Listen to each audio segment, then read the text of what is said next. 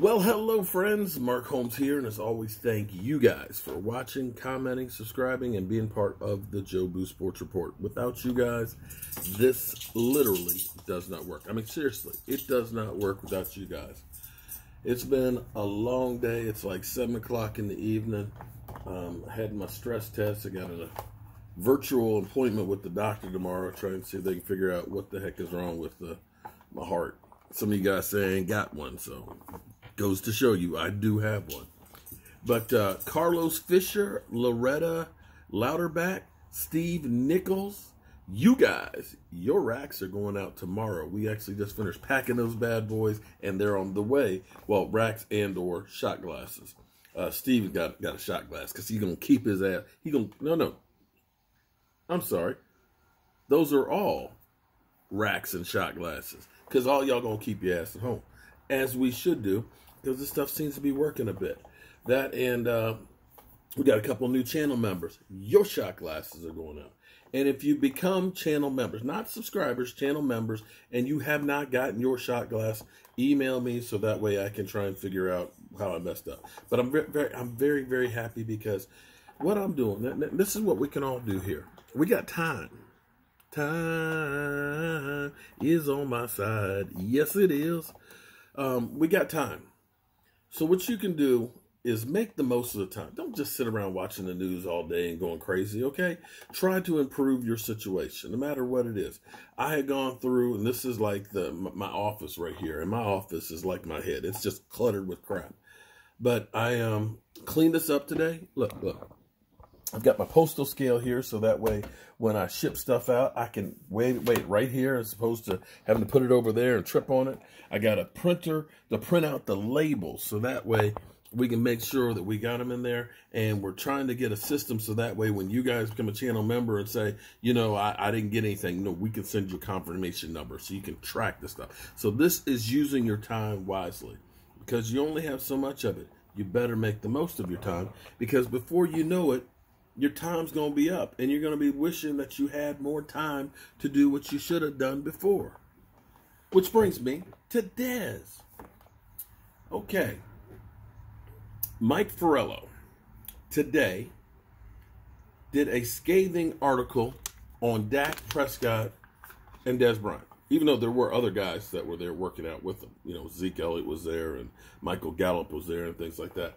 But he just focused in on Dak and Dez and basically said it's appalling that these guys, with everything that's going on, are out there working out. And he does have a point about social distancing and all that. But I can guarantee you that, one, we don't know when those workouts were. That there are other guys that are out there doing the same thing. Now, I, for one, say don't promote it because then kids say, well, Dez Bryant and Dak Prescott can go work out, then why can't I go play ball with my kids? I mean, with the other kids. Does not exactly set up a best example. But understand one thing about Mike Farello and most of these guys that are in the media. They want to they want the story and the outrage and everything else. And they have a tendency to blow things bigger than what they may be. Because you may remember there was an incident with Mike Farello and Dez Bryant some years back when Dez Bryant was working on getting his deal. Because it was Mike Farello who said on a radio interview in passing, there might be a tape out there of Dez Bryant that's 10 times worse than Ray Rice. Might be. There might be a tape out there of every single one of us that's 10 times worse than Ray Rice. Doesn't mean there is. Might means there could be. It's possible. Who knows? The problem with that is most people took it as there's a tape out there of Dez Bryant that's 10 times worse than Ray Rice. Dez Bryant is a woman beater, spouse abuser. And this is the thing that bothers me when I watch what ESPN and Fox Sports and these things have become is it's not about the facts. It's about getting you to click. It's like TM sleaze. Because that whole thing blew up. It even went to Adam Schefter. People asked him, what do you know about this Dez Bryant tape? And instead of saying, I don't know anything about it, it's news to me, he said, oh, we've been spending a lot of time on this, and we're going to be coming out with a report on it. We've been spending a lot of time on it. So that ends up now giving it more justification, because evidently it sounds like you found out something more on the situation. And even other ones that went through and said, you know, a policeman called to Dez Bryant's house on 6 occasions. And it made it sound like, in most people's minds, it was like Miami Vice was coming in there with automatic weapons and storming the place. One of the ones was because a kid got locked in a car and they needed some help to unlock the car. Another time was the wrong house and Dez didn't even live there. So there's perception and then there's reality. And Mike Farello likes to make perceptions that are not reality, but make you think that the reality.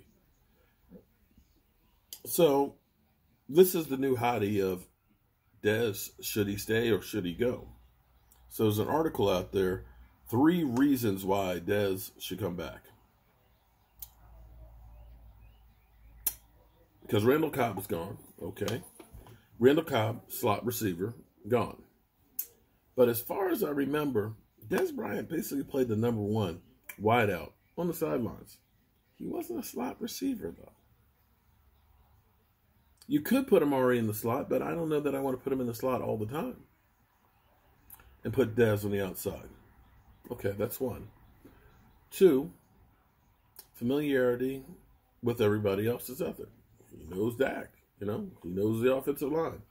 He knows Kellen Moore, so that he would be able to fit right in. Well, that is true. There's a lot to that. And 3, that he's had a lot of time to heal. This is the one I kind of wonder about, because didn't he have a lot of time to heal before he practiced 1 week and ruptured his Achilles?